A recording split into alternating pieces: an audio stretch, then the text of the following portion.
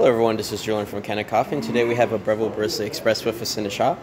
And here I came in because sometimes when you buy, say, a fresh bag of beans, either from a local coffee roaster or even sometimes the big brands, they actually sometimes have rocks inside of the bags. And the issue with that is sometimes when you're not noticing, you pour your coffee beans into your grinder, and the rock goes in there, and it will destroy the actual grinder because it can't break it. And so keep revving on itself and it'll actually die out.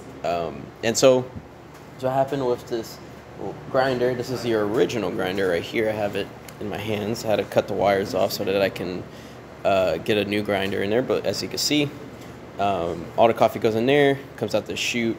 But the rock went in there, and this part that spins couldn't spin anymore because there's a rock in the grinder. And so it dies, it kills itself pretty much.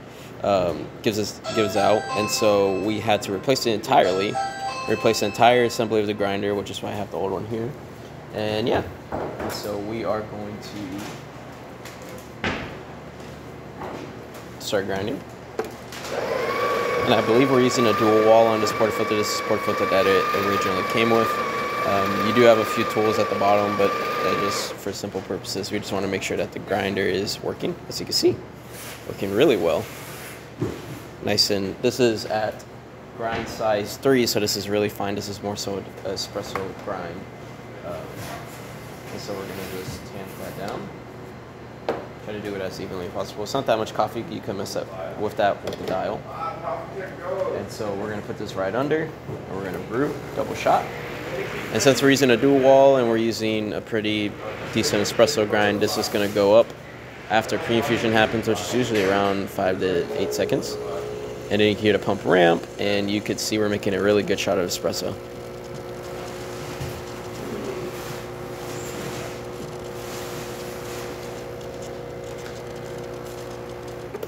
Alrighty. And that's about it for this video. If you like this repair or any of our other repairs on our channel, leave a like, subscribe, and hit the bell. Thanks for watching.